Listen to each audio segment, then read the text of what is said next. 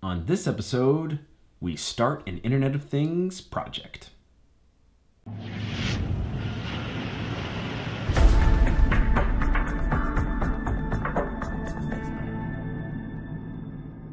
I want to start something new this week. We're going to try it. I don't know how it's going to play out, but I want to tackle an Internet of Things project. I'm going to try to post a video every day this week, and we're going to do a chunk every day, and I want to show how with just a little bit of time each day, we can actually build an Internet of Things device that you can play around with.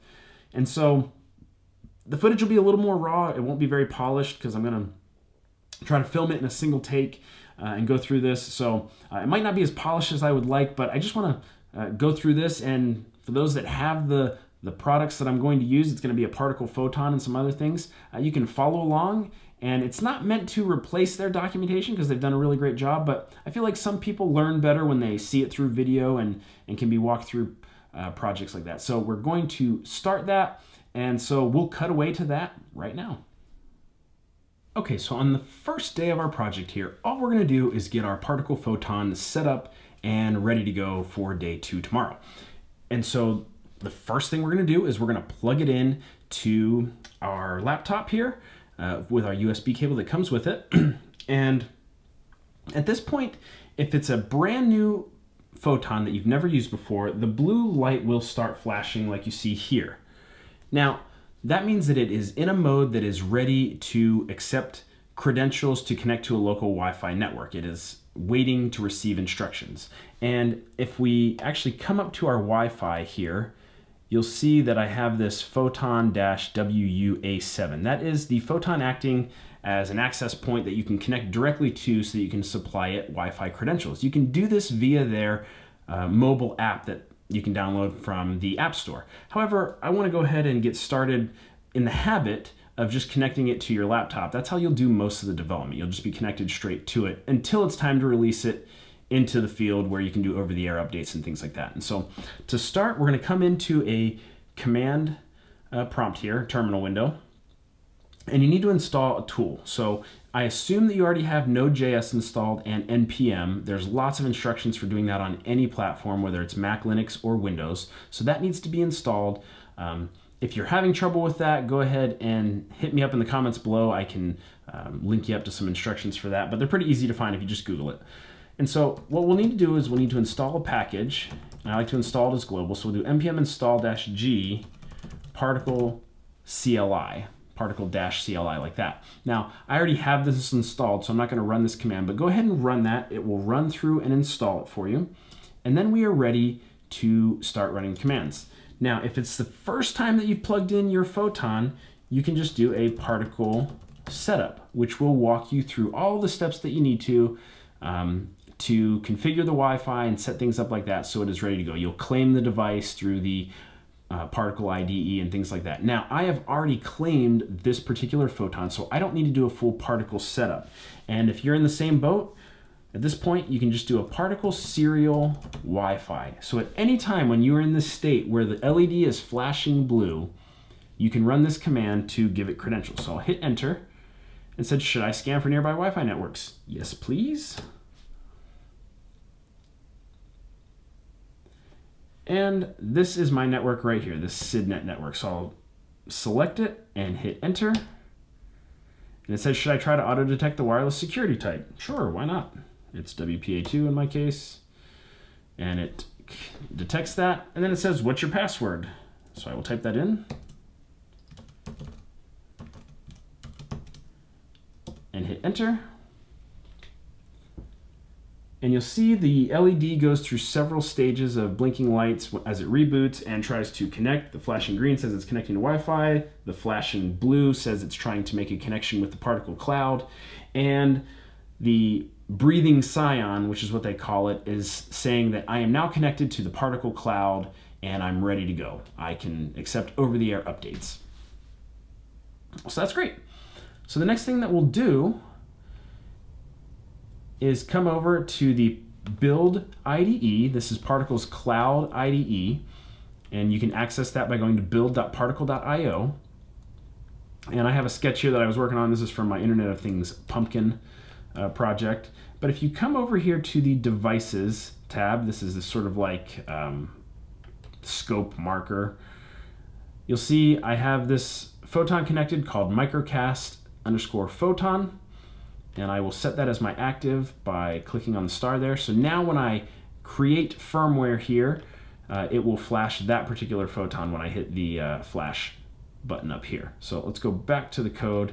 And the easiest way to get started if you've never used a photon before is they have this example app section at the bottom. And we'll go ahead and click on blinking LED. This is an extremely well commented piece of code for the particle photon. It tells you everything. If you're brand new to this and you don't have experience using Arduino, which is a lot of how the programming language feels here, this will walk you through every single instruction that it is executing and what each of them does. I would suggest if you're new to this, give this a look. It's very helpful to understand what's going on. And so in this particular example, there's two LEDs, one connected to D0, which we do not have, and one connected to D7. Now D7 is a special LED on the photon. It is on board. And if you look at it, it is right next to the D7 I/O pin. And so that is the LED that we are going to turn on and off.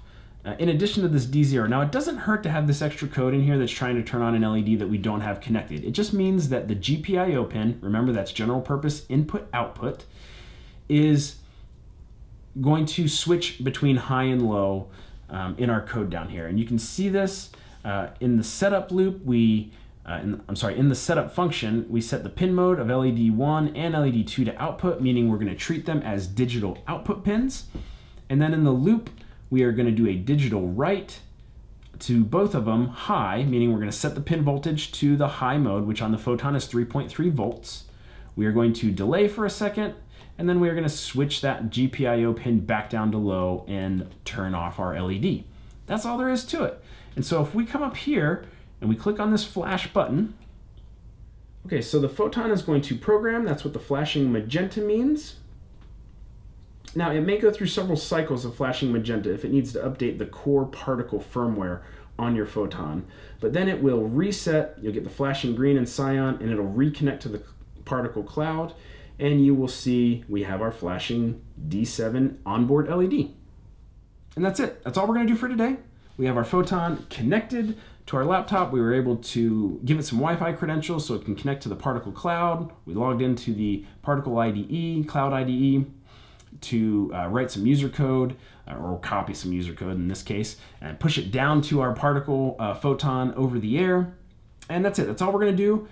That should take you, even if you have to install Node and NPM and create a new account with Particle's website, this whole process should take you about 20 to 25 minutes. It's very quick, and that's all it takes to get started with the particle photon. There's no OS to load on it or anything like that, like you would maybe have with like a Raspberry Pi. That's it. You're set up and you're ready to go. We're going to go on to step 2 tomorrow, where we're going to connect some stuff to this. And so each day we'll just add a little bit more so we can have an Internet of Things device by the end of the week. Now that brings us to the word of the day, which is firmware. Now, a lot of us are familiar with software, which is just this concept of code that we write and compile and run on a computer. Well, firmware is very similar.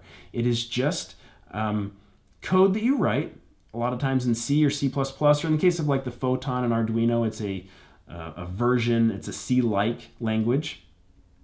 That you then program onto a chip, like a microcontroller. And so very similar to software. The big difference is that it is directly programmed onto the end chip, whereas software, goes onto a hard drive. It is read and executed by a CPU and things like that. The firmware is right on the chip. Those instructions, it's built into a file that the microcontroller can execute directly. And so that's the difference.